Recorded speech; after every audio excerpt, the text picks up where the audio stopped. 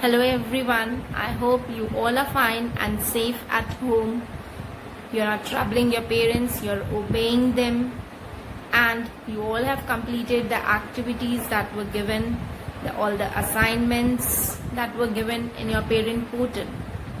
Now today we'll be talking about adjectives, English grammar.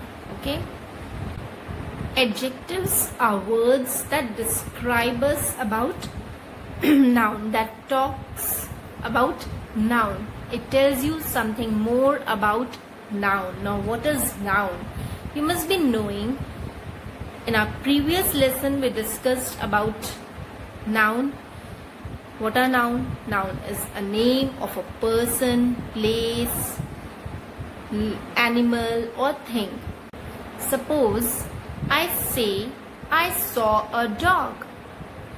Now what picture you all will get in your head? What you all will imagine? What kind of dog is this? Because I have not given you the clear information. I have not given you enough information about dog. How is it? So you will not get a clear picture in your head. According to your experience, some of you will think about spotted dog, white dog, or a big dog, a black colored dog, a brown dog. Yes, you will think like that only because I have not given you enough information about the kind of dog that I saw or information about the dog. Now, if I say I saw a big black dog, now you can imagine clearly. Now you will get a clear picture of a dog in your head because I gave enough information about the dog.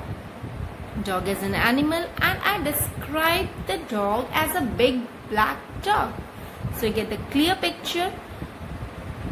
So this is the word, the big and the black. These are adjectives. These words are known as adjectives because they are telling more, they are giving more information about the noun. So adjectives are the words that describe the noun, that gives a clear picture of a noun. Now children, you know you have 5 senses. You have eyes for sight, you have tongue for taste, you have skin to touch, and you have ears to hear the sound, and you have nose to smell. Now, while describing a noun, when you think of these senses, the words that you think, those are adjectives. Let's take an example of an apple. An apple can be round, shiny, and red in color. This is the sight of the apple, how the apple looks. And if I say the apple is hard, slippery, then I'm talking about what? The touch of the apple, how it feels touching the apple. The apple is slippery, the apple is cold. So it describes about the touch of the apple. And when I say the apple is sour or sweet, what do you understand? You get how it tastes. All those words that are used to describe an apple, these are adjectives, and we are using our senses to describe these words. Now we will play a game. I have white chits for nouns and green chits for adjectives. Juice, building, mango, boy, water, knife,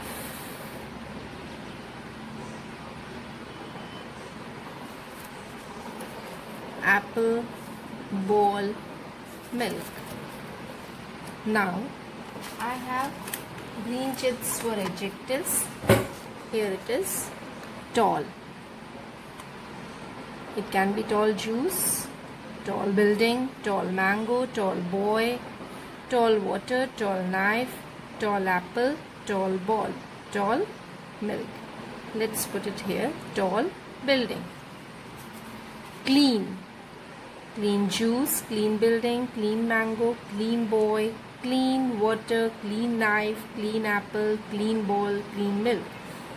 It may be clean water. Good. Good juice, good building, good mango, good boy, good knife, good apple, good bowl, good milk. It can be good boy. Sharp.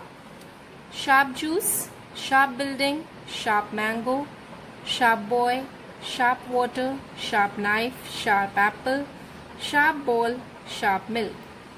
It can be sharp knife. Red. Red juice, red building, red mango, red boy, red water, red knife, red apple, red ball, red milk. The most appropriate is red apple. Sweet. Now it can be sweet juice, sweet building, no, sweet mango, yes, it may be sweet boy, sweet water, sweet knife, sweet apple, sweet ball, sweet milk. The most appropriate, I think, sweet mango. Cold. Cold juice, yes. Round. Round ball. Hot. Hot milk.